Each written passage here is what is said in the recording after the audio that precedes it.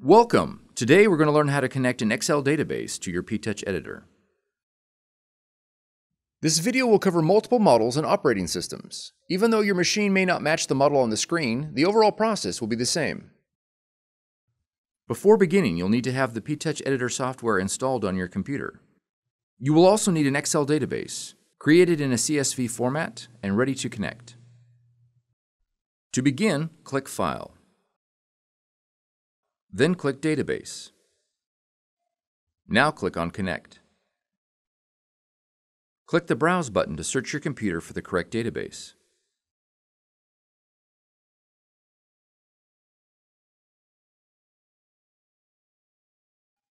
If your database contains a header row, select the Header Row Contains Field Names option. Then click Next.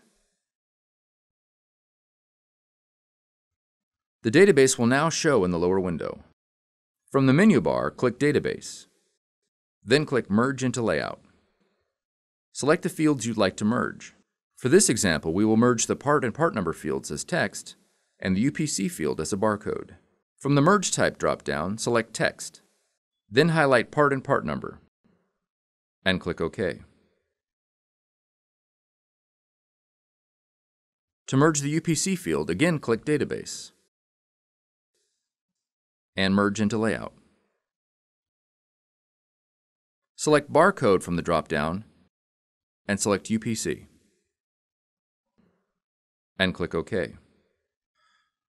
The layout of your label will be aligned to the default settings of the Brother PTouch Editor.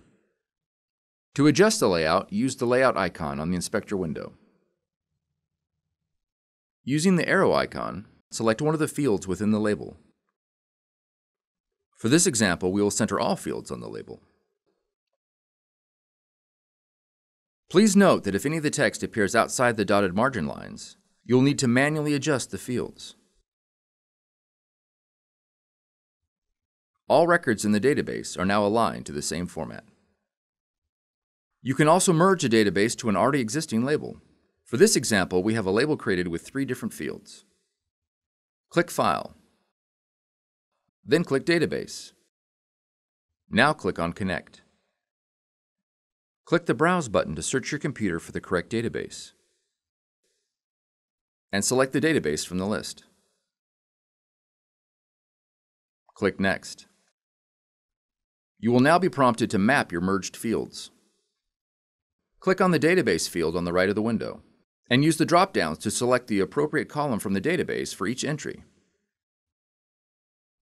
As each column is selected, the preview window will update, displaying an example of your label. Once all fields are set, click OK. As before, all labels are formatted the same way.